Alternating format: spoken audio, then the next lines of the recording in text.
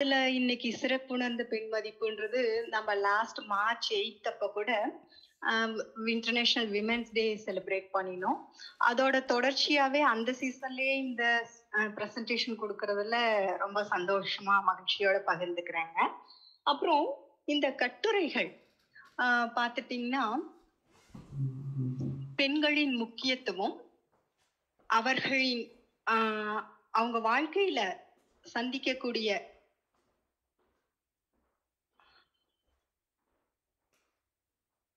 அம்மா ஸ்கிரீன் மட்டும் ஷேர் ஆகுதா, வீடியோ ஷேர் ஆகுதாங்கம்மா? புணர்ந்த பெண் மதிப்பு அந்த first slide share ஆயிருக்குப்பா. Video வேண்டாங்கம்மா, video எப்படி கட் பண்றது? நீங்க ஸ்கிப் பண்ணி அடுத்ததுக்கு போயிடுங்கம்மா, ஸ்கிப் பண்ணிடுங்க அந்த ஸ்லைட. ஓகேங்கம்மா. பெண்ணின் மதிப்பு நம்ம ஞான களஞ்சியம்ல மகரிஷி அவர்கள் 543வது பாடல் வரிகள்ல சொல்லியிருக்காரு. இந்த பாடல்கள் தெரியாத ஆசிரியர்கள் அன்பர்கள் யாருமே இருக்கிறதுக்கு பெருசா வாய்ப்புகள் இல்லை. பெண் வயிற்றில் உருவாகி பெண் பாலுண்டே வளர்ந்தாள், பெண் துணையால் வாழ்கின்றாய், பெண்ணின் பெருமை உணர் எனக்குரிய மகரிஷி பெண்மைக்கு மேலும் பெருமை சேர்க்கிறார்.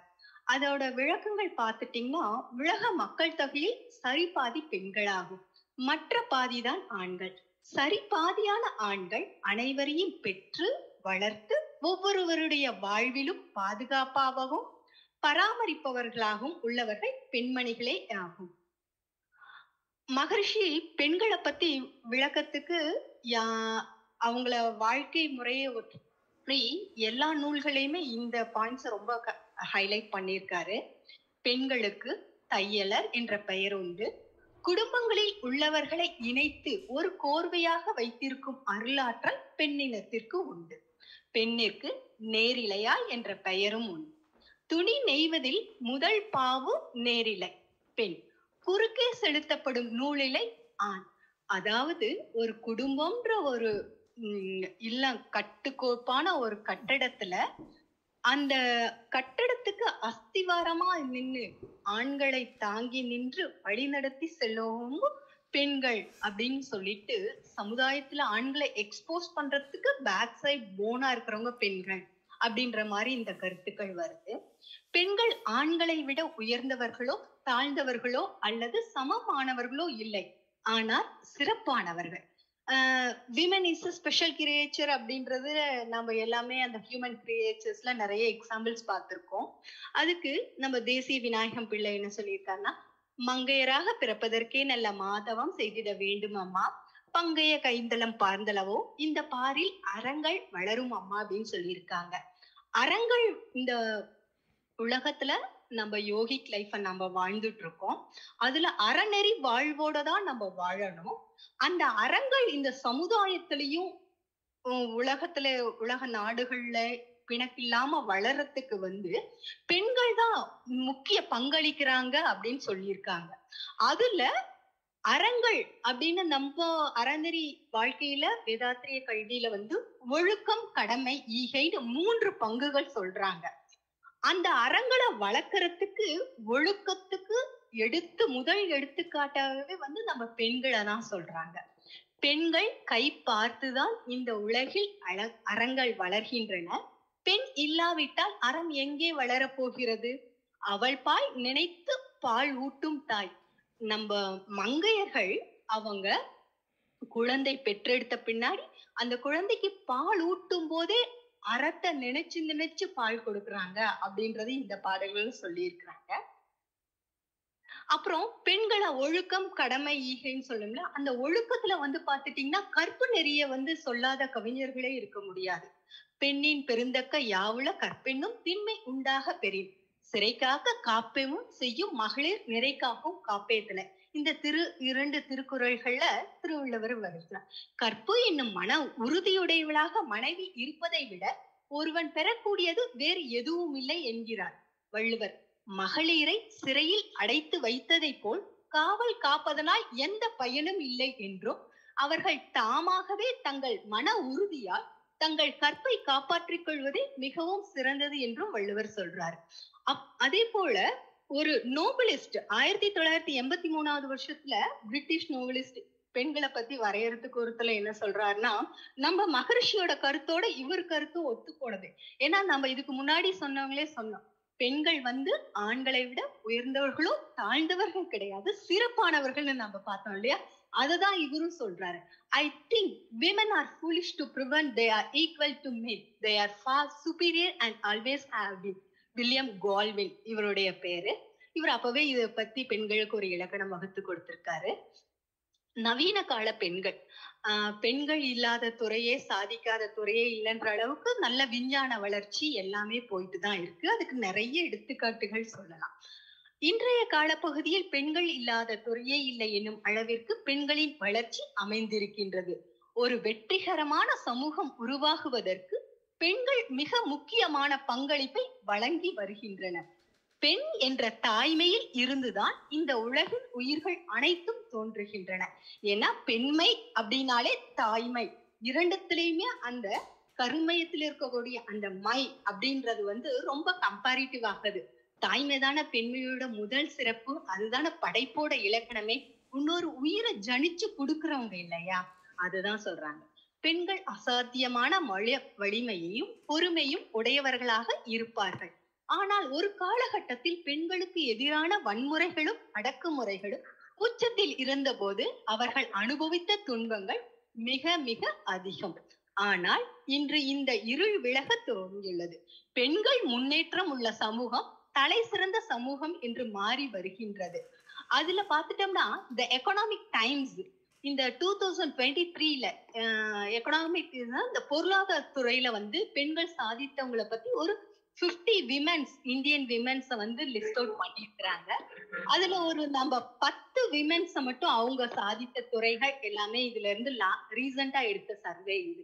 அதுல பாத்துட்டீங்கன்னா மிஸ்ஸஸ் ஃபால்குனி நாயர், நைகா ப்ராடக்ட்ஸ், அவங்க பாத்துட்டீங்கன்னா அவங்களோட பிசினஸ் டர்ன் ஓவர் வந்து $7.8 பில்லியன் அவங்க காமிச்சிருக்காங்க. அப்ப இந்திய பொருளாதாரம் நல்ல மடங்கு உயரத்துக்கு இவங்க விமன் என்டர்பிரினர்ஸ் எல்லாம் இவ்வளவு தூரம் அவங்களோட பங்களிப்பு இருக்கு. அதுல திவ்யா கோகுல்நாத் பைஜு, ரிச்சா கர் ஜிவாமி, கசல் அலாக் மாமாயர், வினிதா சிங் சுகர் காஸ்மெட்டிக்ஸ், அதித்தி குப்தா மென்ஸ்ட்ருபீடியா, கிரண் மசும்தர் சா Biocon India, Vani கொலாரி capital, Radhika Agarwal ShopClues, Suchi Mukherjee லைம்ராட். அப்புறம் இதுல எல்லாத்துலயும் ரொம்ப சிறப்பு வாய்ந்தது என்னன்னா, இந்த பிரசன்டேஷன் பண்ணும்போது நம்மளுடைய first civilian Draupadi Murmu ma'am வந்து பிரசிடென்டா இப்ப இருக்கிறது. அவங்க வந்து லாஸ்ட் பிப்ரவரி எண்டு பட்ஜெட் சப்மிட் பண்ணும்போது அவங்களோட ஸ்பீச்ல இருந்து ஒரு சில ஹைலைட்ஸ் மட்டும் இந்த இடத்துல கோட் பண்றோம். For the first time in the country, the female population outnumbers the males and the health of women has also improved considerably. Today, India has a government which is committed to removing every obstacle being faced by women. நாட்டிலேயே முதன்முறையாக பெண்களின் எண்ணிக்கை ஆண்களை விட அதிகமாக உள்ளது மற்றும் பெண்களின் ஆரோக்கியமும் கணிசமாக மேம்பட்டுள்ளது. இதுல வந்து அவங்களோட ஹெல்த் கேருக்கு நிறைய இந்த பட்ஜெட்ல வந்து ஃபண்ட் அலாட் பண்ணியிருக்காங்க. அவங்களோட ஹெல்த் கேர் அண்ட் ப்ரொடெக்ஷன் ரெண்டுமே மேம்படுத்தப்பட்டுள்ளதுன்னு அவங்க ஹைலைட் பண்ணியிருக்காங்க. இன்று இந்தியாவில் பெண்கள் எதிர்கொள்ளும் அனைத்து இடையூறுகளையும் அகற்ற உறுதி பூண்டுள்ளது அரசு அப்படின்னு சொல்லியிருக்காங்க. அதுல பாத்தீங்கன்னா நம்ம இந்தியன் கவர்மெண்ட் வந்து ஒரு 7 ஸ்கீம்ஸ், அந்த ஹைலைட்ஸ் மட்டும் தான் இதுல காமிச்சிருக்கோம். அந்த 7 ஸ்கீம்ஸ் அண்ட் ப்ரோக்ராம்ஸ் வந்து விமன் எம்பவர்மெண்ட்டை ரைஸ் பண்றதுக்கும் அவங்கள வந்து எல்லா ஆக்கத்துறை இதுலயும் அதிகாரத்துறை இதுலயும் அவங்களோட பங்களிப்பு மேலோங்கி இருக்கணுன்றதுக்காக இந்த 7 ப்ரோக்ராம்ஸ் இருக்கு. One stop centre and universalisation of women helplines, ஸ்வதார் great scheme, Ujjwala scheme, working women hostel, பேட்டி பச்சோ பேட்டி படோ, மகிழா சக்தி கேந்திரா, பிரதான் மந்திரி மாத்ரு வந்தன யோஜனா. இதுல இன்னும் சிறப்பு பார்த்துட்டோம்னா லாஸ்ட் 17 இயர்ஸ்ல இல்லாம இந்த கேபினெட்ல தான் 11 விமன் மினிஸ்டர்ஸ் இருக்கிறாங்க. இதுவும் ஒரு ஹைலைட்டான, நம்ம இப்ப கரண்டா இருக்கக்கூடிய அரசாங்கத்தின்ல இருக்கிறது அவங்களுக்கு விமனுக்கு மோர் கான்ட்ரிபியூஷன் கொடுக்கறது ரொம்ப சந்தோஷமா இருக்கு.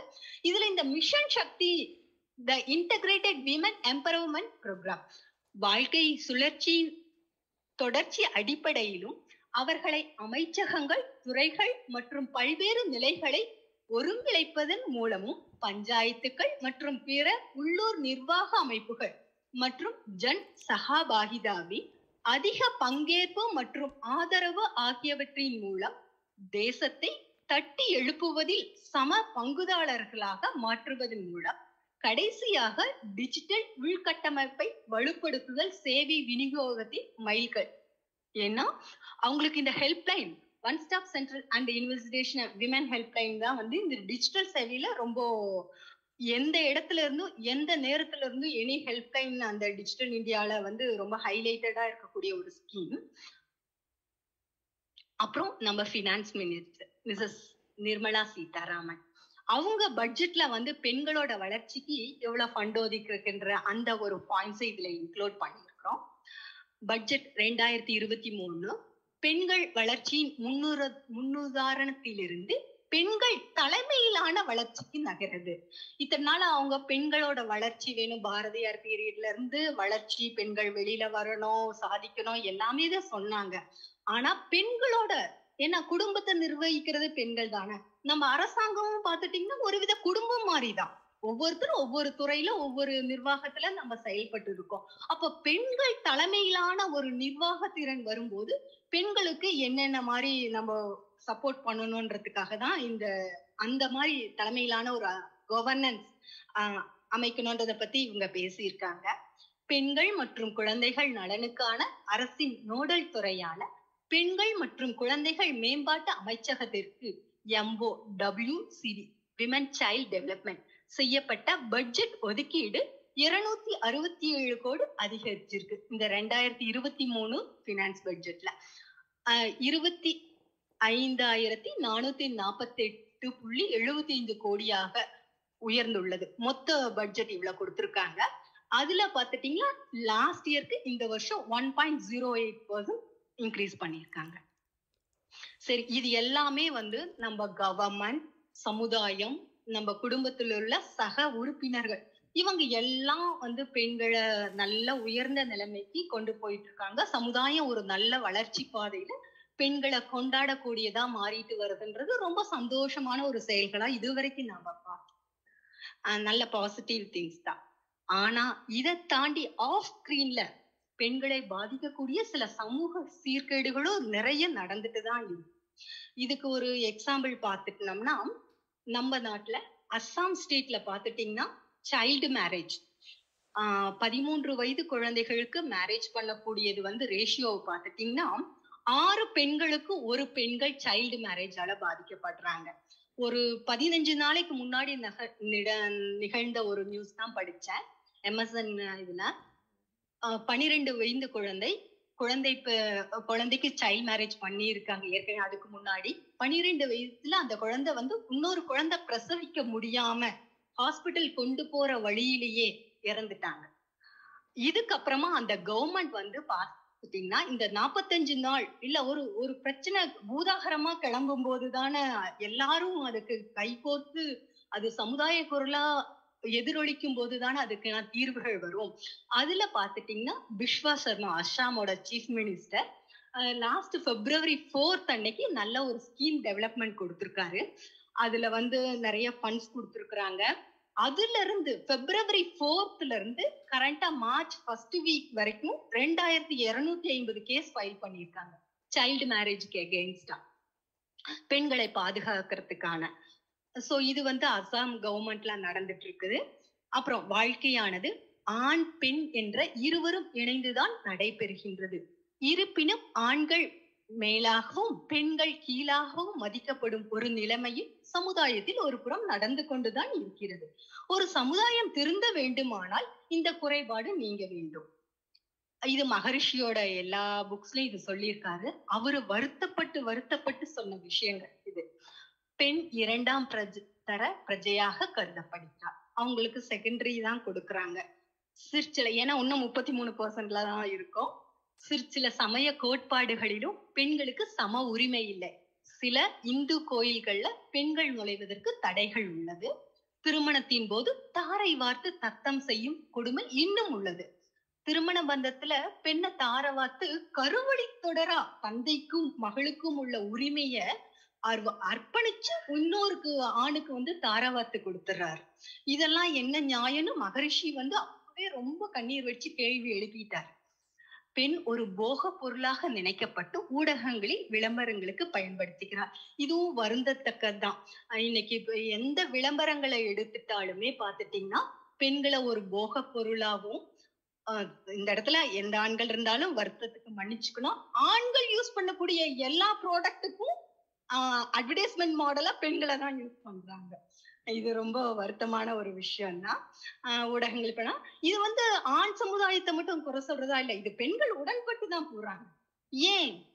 அவங்களுக்கு பொருளாதார ரீதியால பாதிக்கப்படுறதுனால அந்த மாதிரி துறைகளும் சிரிச்சுட்டு விளம்பர மாடல்களாகவும் அந்த விளம்பர மாடல்களாகவும் படங்களாகவும் நம்ம எடுக்கும் போது அது வந்து இளைய தலைமுறைகளை அந்த விளம்பர படங்களை பார்த்துட்டு எவ்வளவு தூரம் அந்த உணர்வுகளை தூண்டி அந்த தலைமுறைகள் வந்து எவ்வளவு கஷ்டப்படுறாங்க தெரியுமா? ஒரு 2 ஜெனரேஷனுக்கு முன்னாடி எல்லாம் இவ்வளவு பகிரங்கமா எந்த விஷயங்களுமே தெரியல. இன்னைக்கும் நாம ஒரு சயின்ஸ் வெபினார்ல வந்து உடல் அமைப்பு அனாட்டமை பார்த்து நல்ல ஒரு ஆஸ்பெக்ட்ல யோகிக் ஆஸ்பெக்ட்ல ஐயா நமக்கு இப்ப பிரசன்ட் பண்ணாரு. அந்த ஆஸ்பெக்ட்ல அனாட்டமியை தெரிஞ்சுக்கணுமா, உணர்வுகளை தூண்டக்கூடிய விதமா விளம்பரங்கள் ஊடகங்கள் வந்து இந்த இளைய சமுதாயத்தை போய் சேரணுமா? இது ஒரு பெரிய கேள்வியா இருக்கு.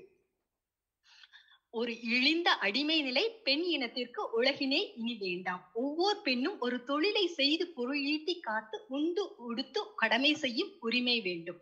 பெண் சிசு கொலை இன்னும் சில இடங்களில் தொடர்கிறது. பெண் சிசு கொலை பார்த்துட்டோம்னா நம்ம தேனி மாவட்டத்துல இன்னமும் ஹைலைட்டா தாங்க இருக்கு. தேனி மாவட்டத்துல இதே மாதிரிதான் சைல்ட் மேரேஜ் பத்தி தான் ஒரு நியூஸ் எடுத்தோம். நம்ம எத்தனை இதுல இந்த இடத்துல சினிமாவையும் கொண்டு வரேன். எவ்வளோ பாரதி ராஜா வந்தாலும் இன்னமும் நாம குழந்தை பிறந்த உடனே அந்த மேட்டர்னிட்டி வார்டுல ஆனா பெண்ணான ஒரு கேள்வி கேட்டுட்டு பெண்ணின பின்னாடி ஒரு முகம் சுருளிக்க கூடிய ஒரு சூழ்நிலை நினைவிட்டு தான் இருக்கு. நம்ம சுதந்திர தேவி அம்மாக்கிட்டே இந்த கேள்வியை கேட்கலாம். பெண்ணடிமை நீங்க பெண் அனைத்து நியாயமான உரிமைகளையும் பெற வேண்டும். கல்லூரி அலுவலகம் செல்லும் பெண்களுக்கு உடல் மற்றும் பொருள் ரீதியான பாதுகாப்பு குறைவாக உள்ளது. லாஸ்ட் வீக் பெங்களூர்ல ஒரு நடந்த நிகழ்வு தான். ஒரு பெண்ணை வெட்டி துண்டு பண்ணி பிளாஸ்டிக் ட்ரம்ல வச்சு ஆட்டோல ஒரு இடத்துல இருந்து இன்னொரு இடத்துல போய் டிஸ்போஸ் பண்ணிருக்காங்க. அப்புறம் போலீஸ் இதுன்னு கேஸ் ஃபைல் பண்ணி இந்த மாதிரி பண்ணிட்டு இருக்காங்க. சோ இதுவும் ஒரு பக்கம் சமுதாயத்துல நடந்துட்டு இருக்கு. அப்ப அவங்களுக்கு பாதுகாப்பு. இத்தனைக்கு அந்த பெண் வேலைக்கு போன பெண்ணு தானா, பொருளாதாரத்தை தேடிக்கிறதுக்காக தானே நேரம் காலம் இல்லாம சமுதாயமும் அரசாங்கமும் பாதுகாப்பு கொடுத்துருக்குன்ற நம்பிக்கையோட வெளியில வராங்க, பேரண்ட்ஸ் அனுப்புறாங்க.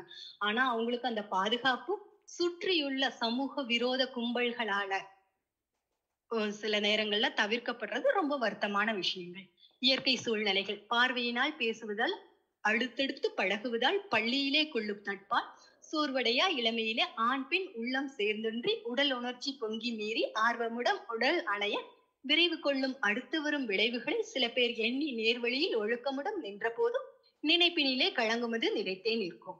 மகரிஷியோட ஒரு பாடல்கள்ங்க. இதுக்கு இப்படி நாம பெண்களை உயர்ந்த சமுதாயத்தை பார்த்தோம். பெண்களுக்கு சில ஒரு பக்கங்களான நடந்துட்டு இருக்க கொடுமைகள் பார்த்தோம். அதுல நம்ம கடமை எப்படி அப்படின்னம்னா பெண்களை பாதுகாக்கிறதுக்கு முதல்ல வந்து அவங்கதான் கை கோர்த்துக்கணும். இந்த March 8 இன்டர்நேஷனல் விமென்ஸ் டே ஓட தீமே வந்து விமென் சப்போர்ட் டு விமென் அப்படின்ற ஒரு தீம் தான் அவங்க டெவலப் பண்ணியிருக்காங்க. அப்போ பெண்கள் எல்லாமே ஒருத்தருக்கு மியூச்சுவல் அண்டர்ஸ்டாண்டிங், ஒரு பெண் உயரத்துக்கு இன்னொரு பெண் சப்போர்ட் பண்ணக்கூடிய அந்த நம்ம இன்னைக்கு அருங்குண சீரமைப்பு நம்ம வேதாத்திரியத்தை பார்வையில பார்த்துட்டோம்னா அந்த நிறைமனம், பொறுமை, சகிப்புத்தன்மை, விட்டு கொடுத்தல், இது எல்லாத்தையும் டெவலப் பண்ணி நம்ம ஒருத்தருக்கு ஒருத்தர் மியூச்சுவலா கொண்டு போனோம்.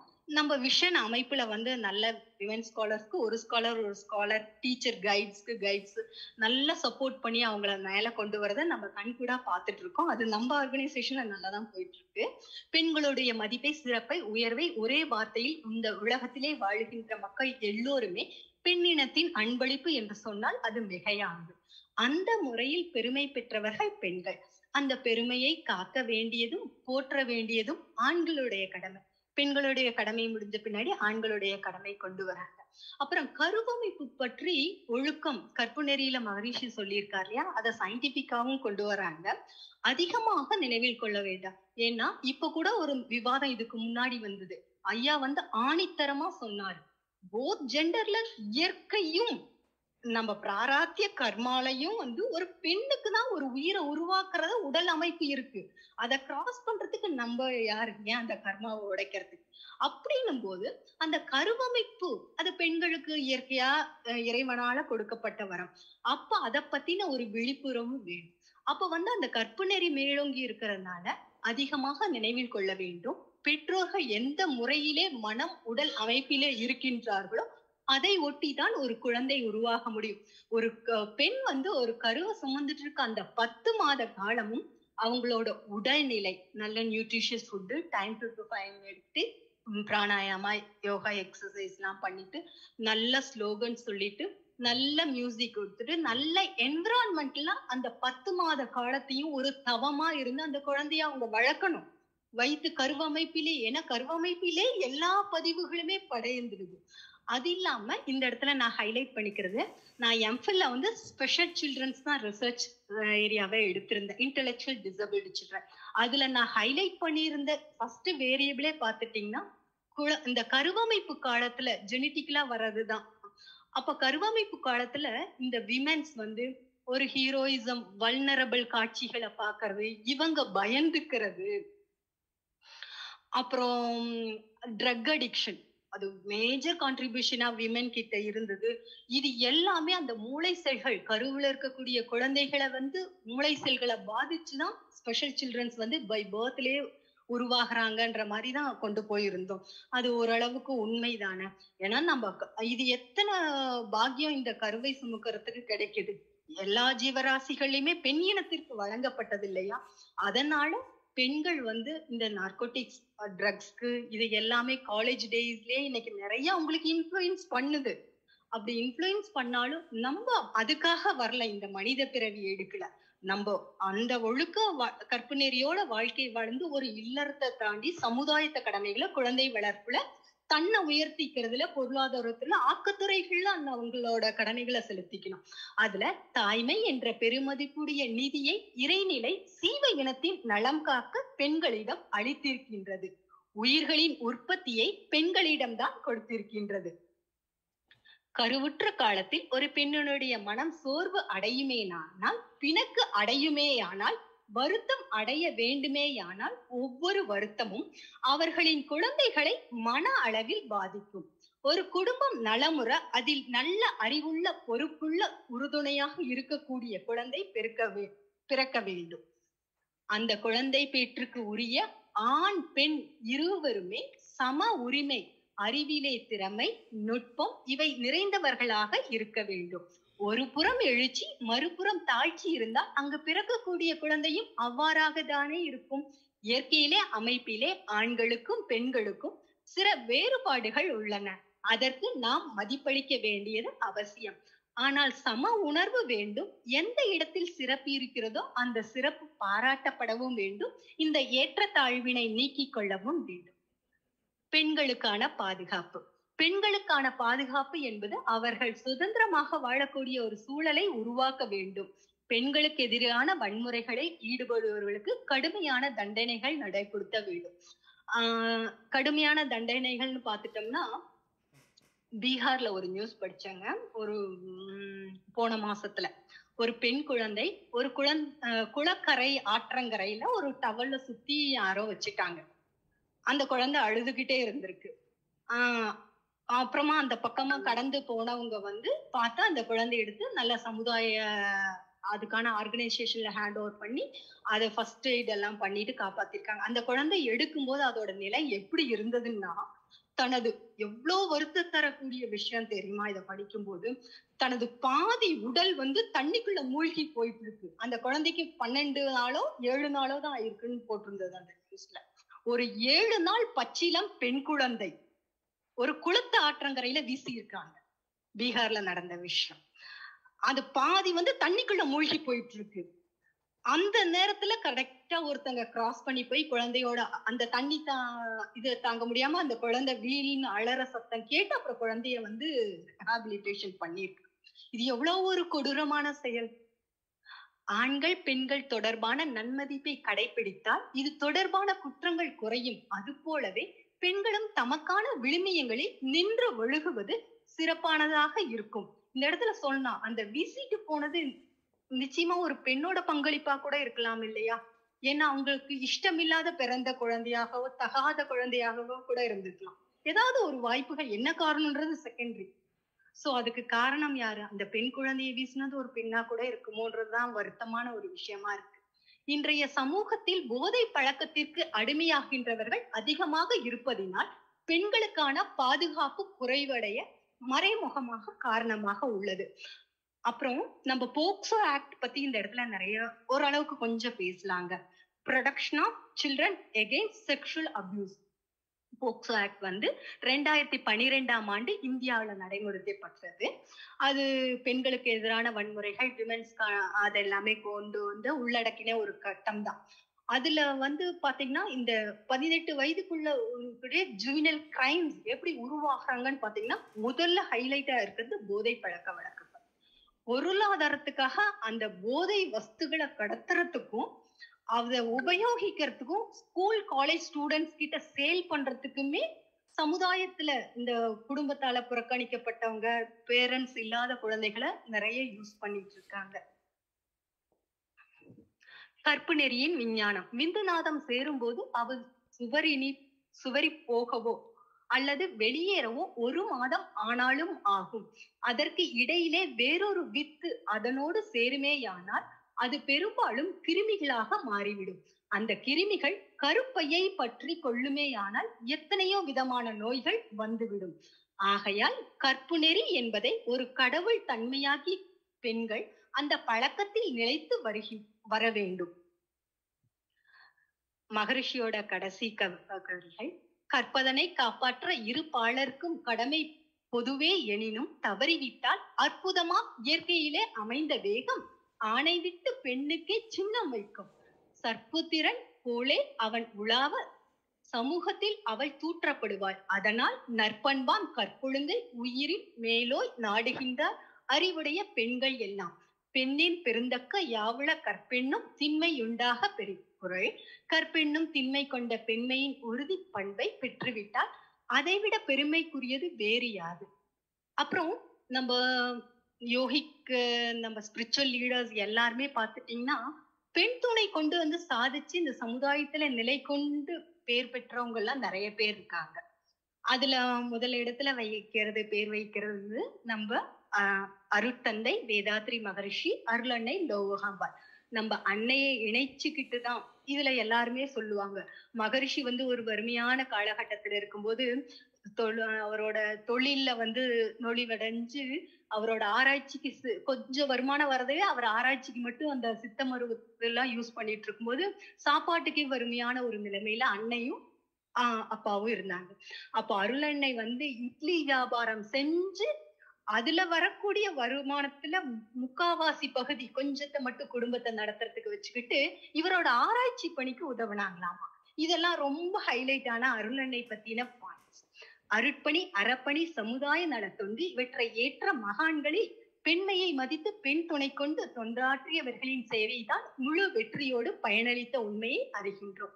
எடுத்துக்காட்டாக ராமகிருஷ்ண பரமஹம்சர், அன்னை சாரதாம்பாள் அம்மாவை இணைத்து கொண்டுதான் பரமஹம்சர் வந்து காளியவே அவரு நேர்ல காட்சி பார்த்ததா நம்ம கதைகள் பார்த்திருக்கிறோம்.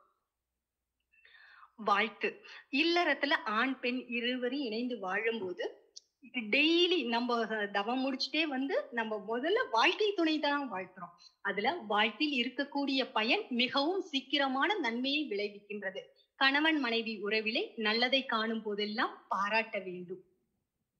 இதுக்கு வந்து எடுத்துக்காட்டா நம்ம WCSC அமைப்புல ஆகஸ்ட் 30ஆம் தேதி அன்னை லோகாம்பாள் அவர்களுடைய பிறந்த தினத்தை மனைவி நல வேட்பு விழாவாக நம்ம இன்னைக்கு கொண்டாடிட்டு வரோம். பெண்ணின் பெருமையை ஆண்கள் உணர்ந்து மதித்து நடந்து கொள்ள வேண்டும் என்பதற்காக மனைவி நல வேட்பு நாள் என்ற பெண்மையை போற்றும் புனித தினம் மனவளக்கலை மன்றங்களில் ஆகஸ்ட் 30ஆம் தேதி ஒவ்வொரு ஆண்டும் கொண்டாடப்பட்டு வருகிறது.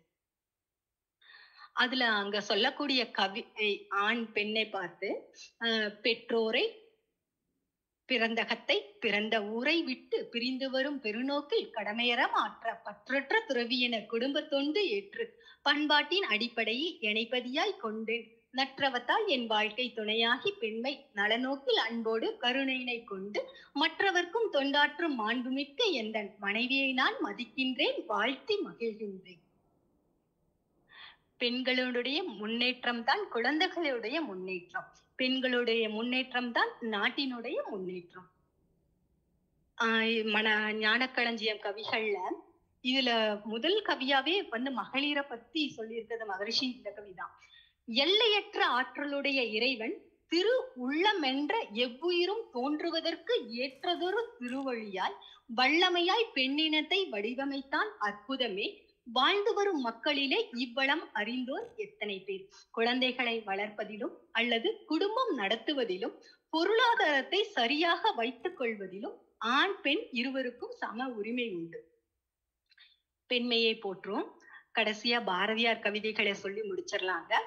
தேடிச்சோறு நிதனின்று தேடிச்சோறு நிதன்று பல சின்னஞ்சிறு கதைகள் பேசி மனம் வாடி துன்பமிக்க உழன்று பிறர் வாட பல செயல்கள் செய்து நரை கூடி கிளப்பருவம் எய்தி கொடும் கூற்று கிரையென பின்மாயும் பல வேடிக்கை மனிதரை போல் நான் வீழ்வேன் என்று நினைத்தாயோ. பாரதியார். வாழ்க வளமுடன். வாய்ப்புக்கு நன்றி கொடுத்ததுக்கு வாய்ப்பு கொடுத்ததுக்கு நன்றி அம்மா. இவ்வளவு நேரம் பொறுமையா வெபினார் முடிகிற செஷன்ல இருந்துமே எல்லாரும் கவனிச்சதுக்கு ரொம்ப நன்றிங்க அம்மா. வாழ்க வளமுடன். வாழ்க வளமுடன்மா. நல்ல ஒரு அருமையான பிரசன்டேஷன்.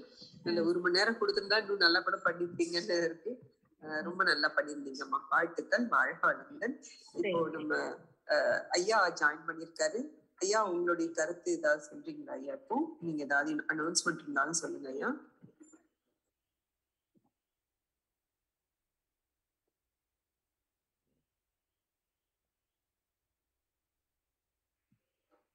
ஐயா பெருமாள் ஐயா, வாழ்க வளமுடன் ஐயா.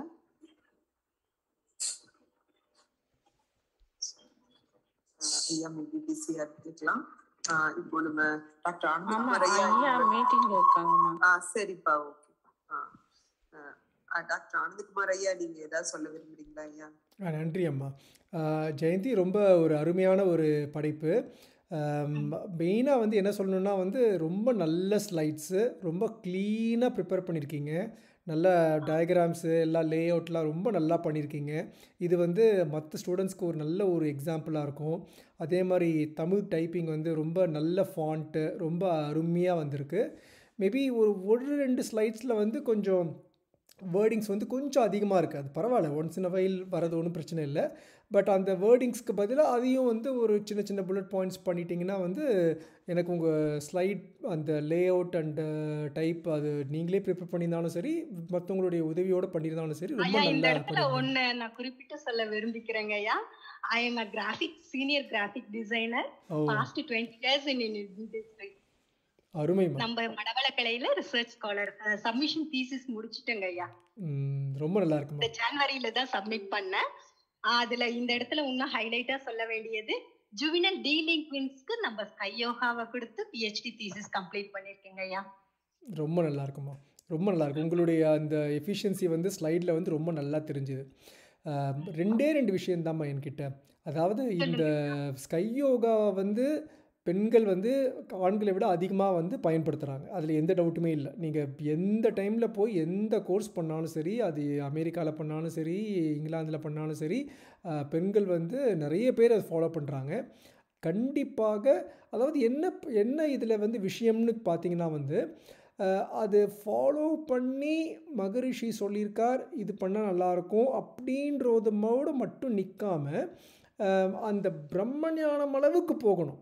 அந்த ஒரு முழு நிலைக்கு போகணும். அந்த என்லைட்மெண்ட்டுன்னு சொல்லுவாங்க, அந்த அளவுக்கு போகணும். அதுக்குரிய ஒரு மன உறுதியோடு செயல்பட்டு வந்தோம்னா இந்த மாதிரியான ப்ரெசன்டேஷன் வந்து பண்ண வேண்டிய அவசியமே இருக்கக்கூடாது. என்னுடைய விருப்பம் அதுதான். இந்த ப்ரெசன்டேஷன் பண்ணும் பொழுதே நம்ம ஒரு ஒரு மிகப்பெரிய ஒரு இயலாமையை வந்து நம்ம வந்து வெறி கொணர்றோம்.